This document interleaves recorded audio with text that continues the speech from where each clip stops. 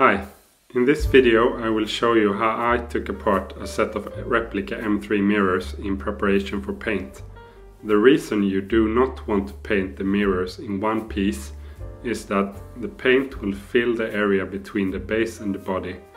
It will not look good, and probably at some point, due to vibration, cracks will appear where the two parts meet and you will have to paint them again.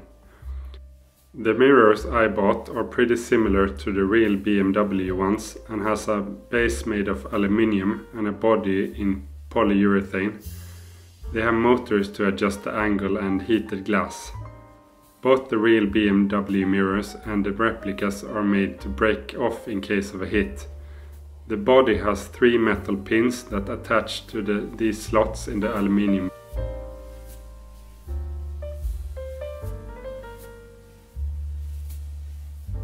So what I did was to mount the mirror to a piece of wood and lay it flat on the ground, and I just hit it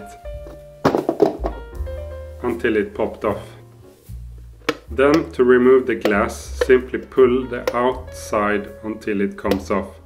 Be careful not to pull off the 2 wires for the heated glass fixed to the back.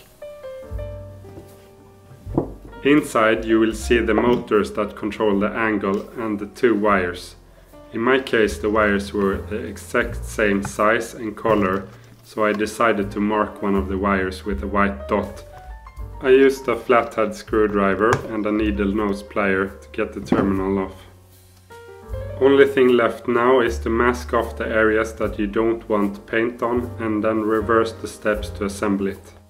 Thanks for watching the video. I hope it helped you with your project. See you soon.